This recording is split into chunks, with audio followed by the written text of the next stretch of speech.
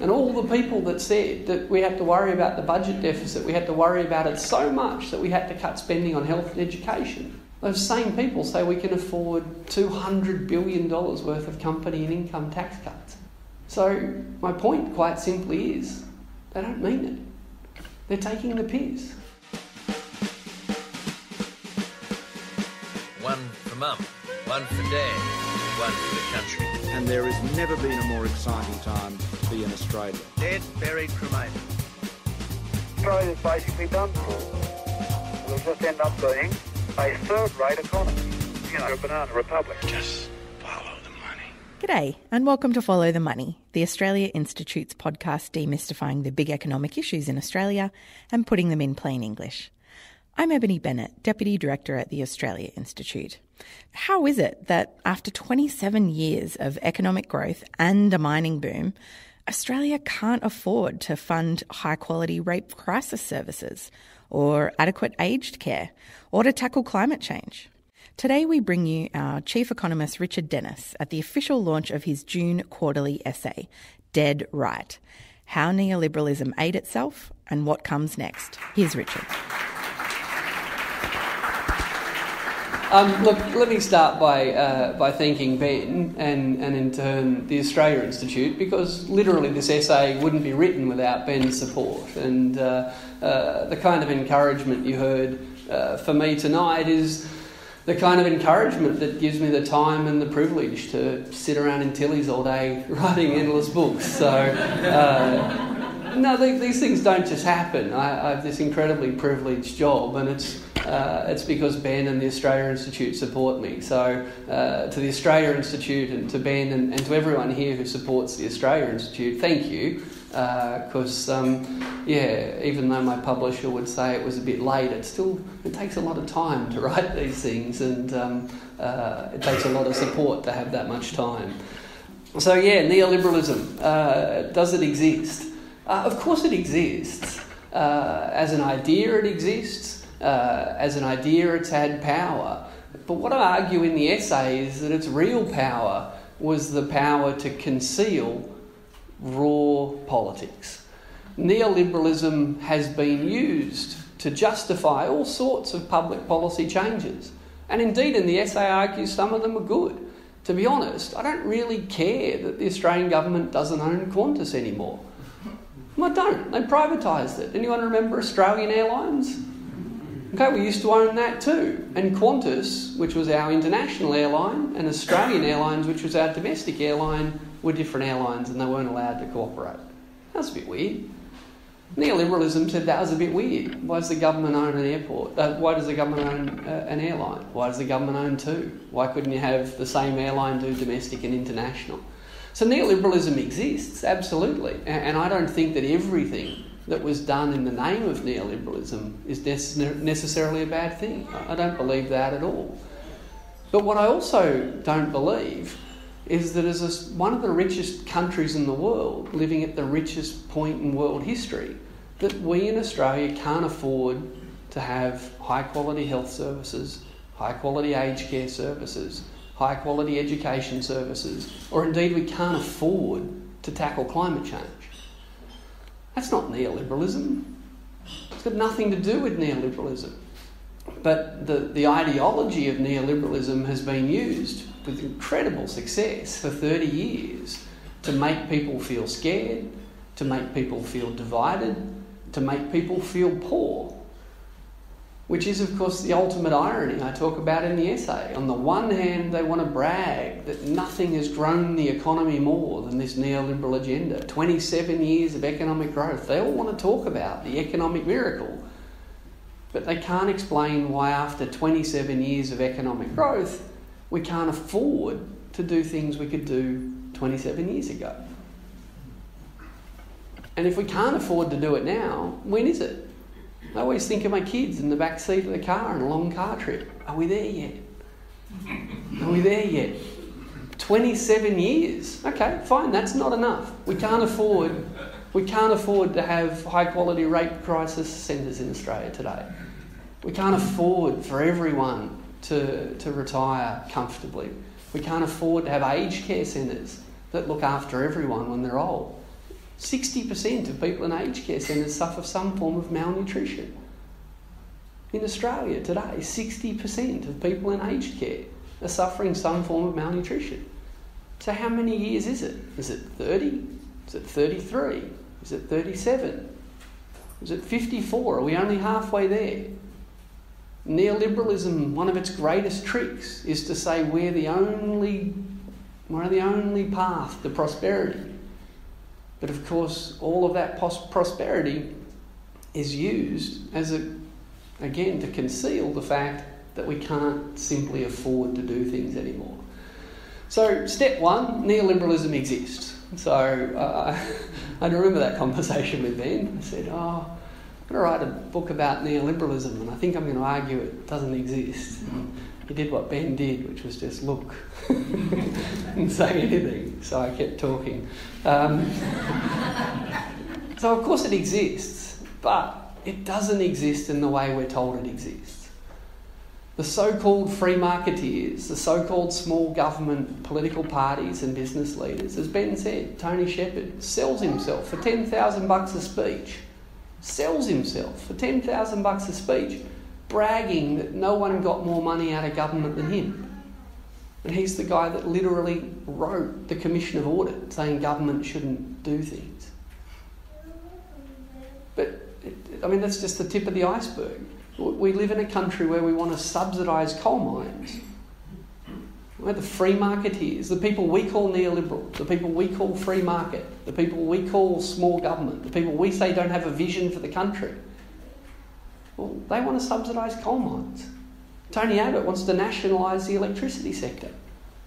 And all the people that said that we had to worry about the budget deficit, we had to worry about it so much that we had to cut spending on health and education, those same people say we can afford $200 billion worth of company and income tax cuts.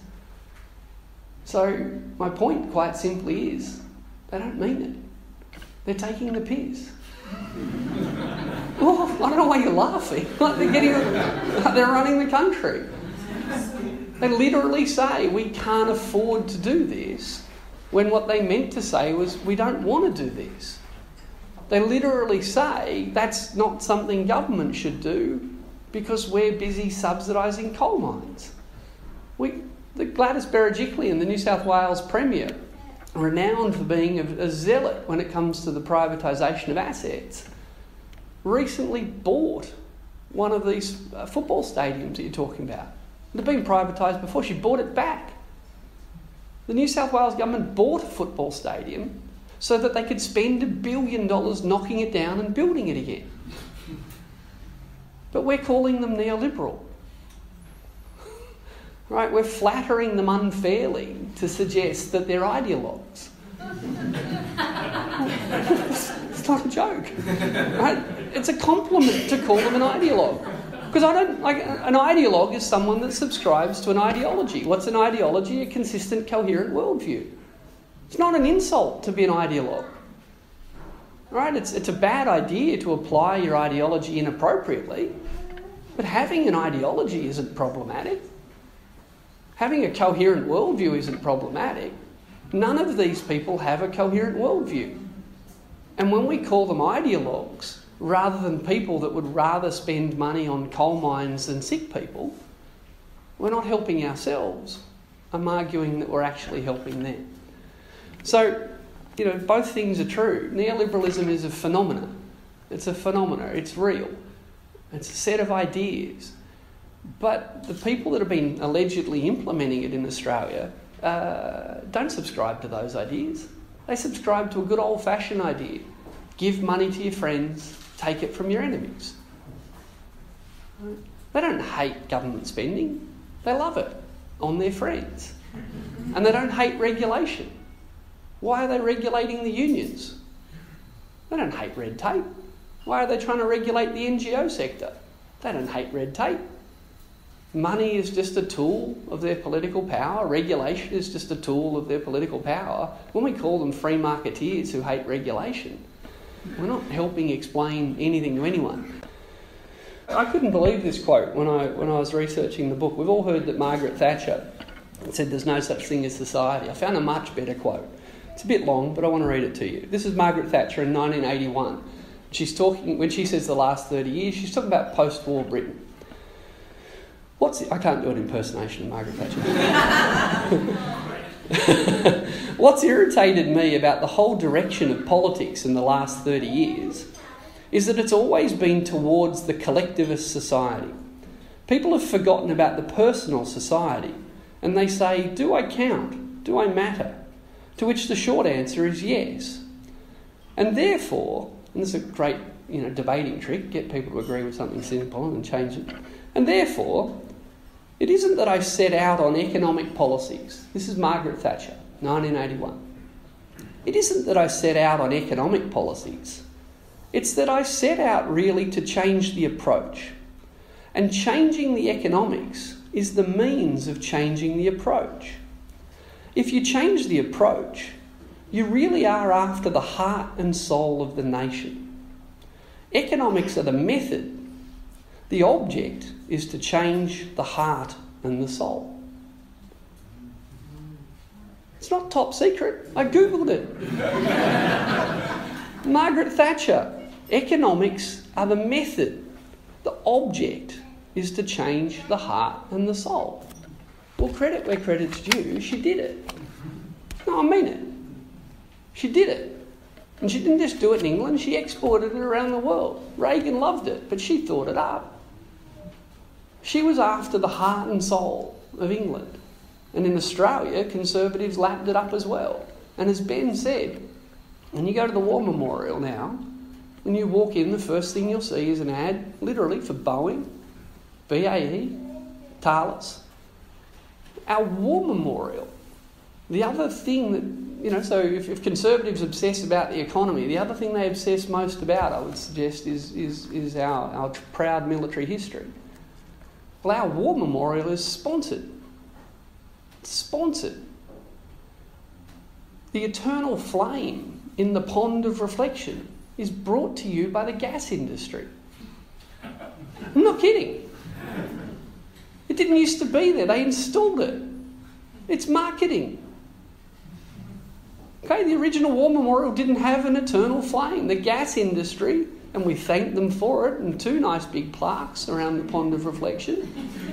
The gas industry installed a gas burner for us in our War Memorial, and we thank them for it. And to this day, Origin gives us the gas for free, lest we forget our sponsors. Well, it's about the heart and soul. We, as one of the richest countries in the world, apparently believe we can't afford to run a war memorial. Apparently we think we can't afford to remember people who died for us. And conservatives, alleged conservatives in Australia, think that it's not only acceptable, but it's desirable to go cap in hand to BHP, who owes us $1 billion in tax, and thank them for their contribution and put a nice big poster of them up in our war memorial. Because our heart and soul now believes that we can't afford to do simple things like have a war memorial without corporate support. It's wonderful marketing. The Westpac rescue helicopter. Anyone heard of it? Put up your hand if you think Westpac funded. Oh, no one's, everyone's nervous. Right. It's the New South Wales ambulance rescue helicopter. It's funded out of New South Wales consolidated revenue. Westpac bought the naming rights. There's an ad on television with a dad and his son with a capsized yacht in the background, and the Westpac rescue helicopter comes and lowers the thing down, and the voiceover actually says, and I quote it in here, even though they're not Westpac customers.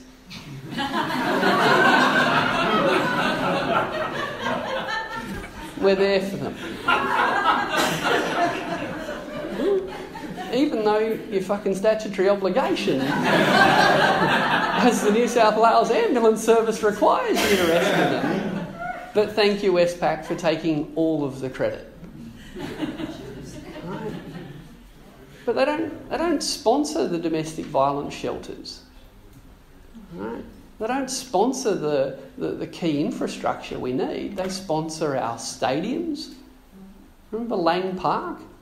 It's not Lang Park anymore. What is it now? Suncorp Stadium. You think Suncorp paid for it?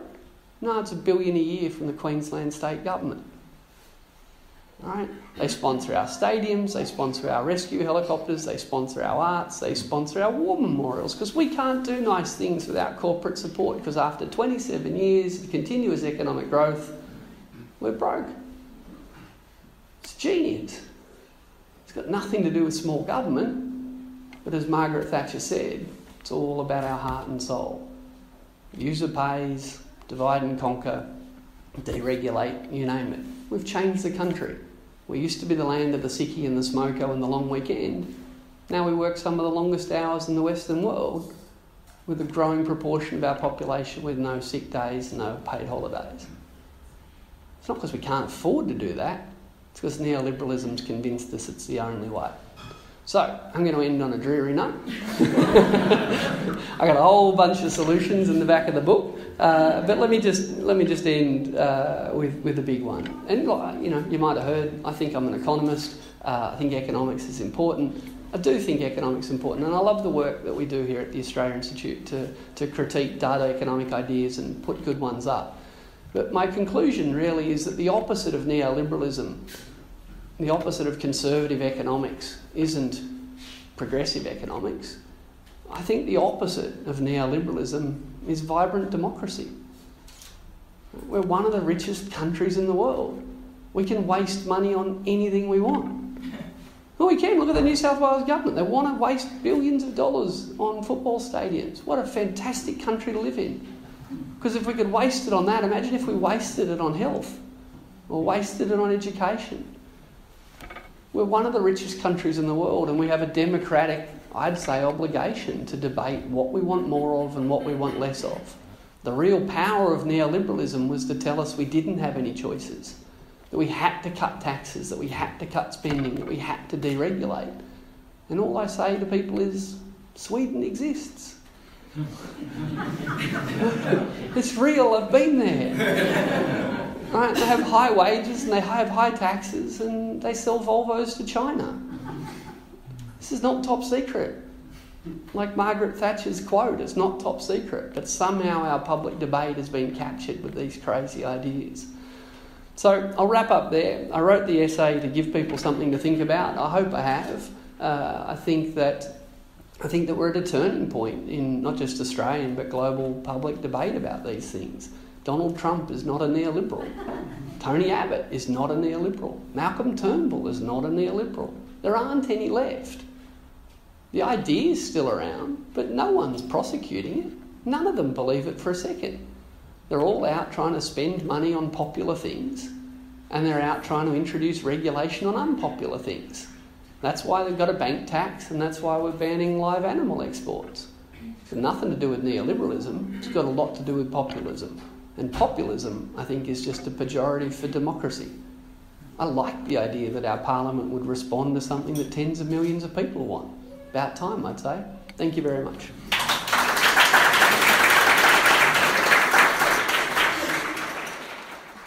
That's been episode 27 of Follow the Money, brought to you by the Australia Institute and recorded in our Canberra offices at the official launch of the June quarterly essay on the 5th of June 2018. Richard's quarterly essay, Dead Right, is available from all good newsagents or at quarterlyessay.com.au. If you would like to donate to our end of financial year appeal to help make sure the Australia Institute can continue its research and that Richard can write his next essay or book, please visit our website at tai.org.au. Thanks to 3 generous donors, David Morowitz and his Social Justice Fund, and Diana and Brian Snape. Every donation you make will be matched until we reach our target of $40,000. That means if you donate $50, our research fund will receive $100. I've asked our economists and they've assured me that that's a great deal. You can subscribe to Follow the Money on iTunes or wherever you get your favourite podcasts. And please do leave us a rating. It helps other people to discover the podcast.